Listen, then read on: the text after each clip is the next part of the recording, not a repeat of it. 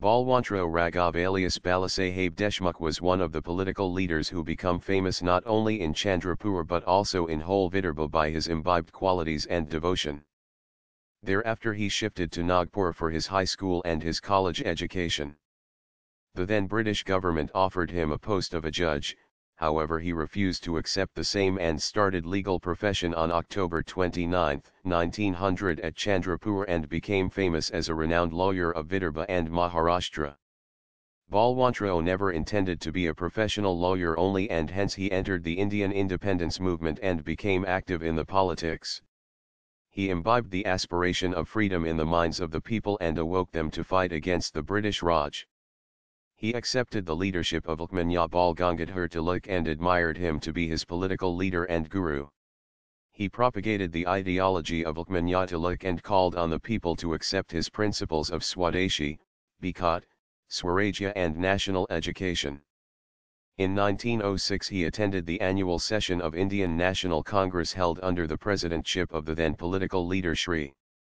He also used to observe the Ganesh Jayanti and Chhatrapati Shivaji Maharaj Jayanti in order to assemble the people and propagate the idea of independence among the people.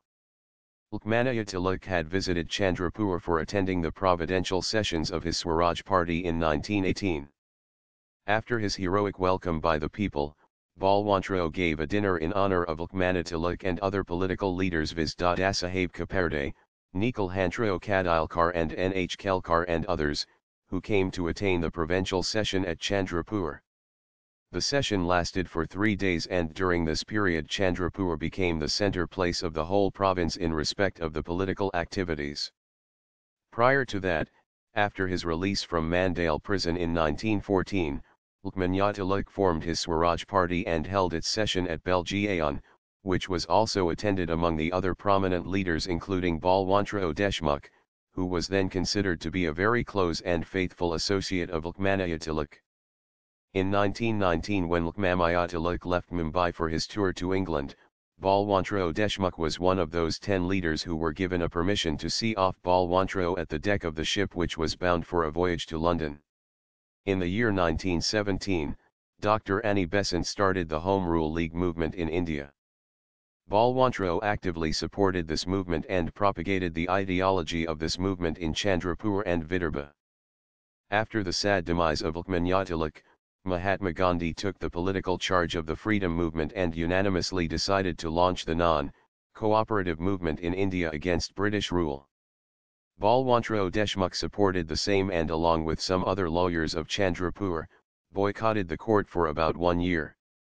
During his tenure he held 4 sessions of Providential Committee at distinct places. Mahatma Gandhi attended one such sessions held under the presidency of Balwantrao Deshmukh. During the period 1919 to 1923, Balwantrao Deshmukh was a member of All India Congress Committee. In 1921 he was elected as a member of the Provincial Assembly and thus worked as M.L.A.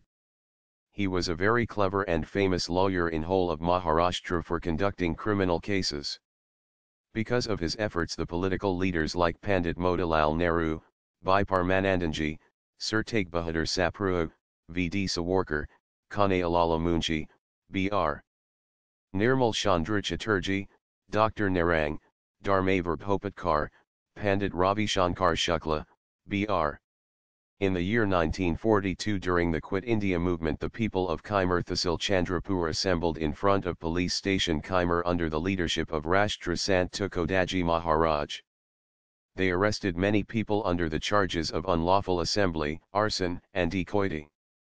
Balwantrao arranged to defend all the political accused and further arranged for the residence of the relatives of the accused during their trial in the court by erecting a pendal in front of his house and made necessary arrangements of their residence and food.